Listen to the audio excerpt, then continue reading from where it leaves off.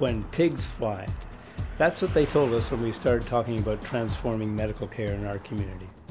4 years later, they gave us this little guy. In 2002, primary health care services in Peterborough were stretched to the limit. 1 in 4 residents had no regular doctor, and our regional health care centre had the busiest single-site emergency room in the province. The picture was no brighter down the road. A growing population of seniors would present new healthcare challenges, but our family doctors were starting to retire, and there were no young medical graduates moving in to replace them. To attract new family physicians to Peterborough, we had to find a new answer to workload management.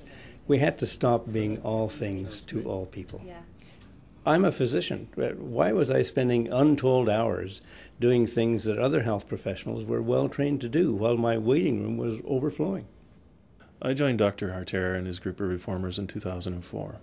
Together, we built a business case designed around a team-based model of care delivery, so that you had a nurse practitioner dealing with the things a nurse practitioner could deal with, a doctor dealing with the things that only a doctor could deal with, a dietitian, a social worker. We have 80 physicians working in 5 teams in 23 sites throughout Peterborough City and County.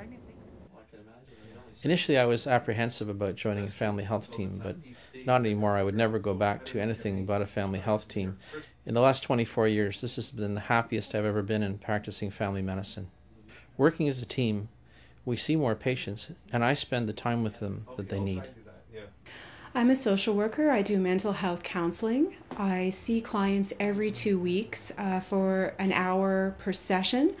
That's something doctors just don't have time for. Doctors don't have the training for nutrition counseling.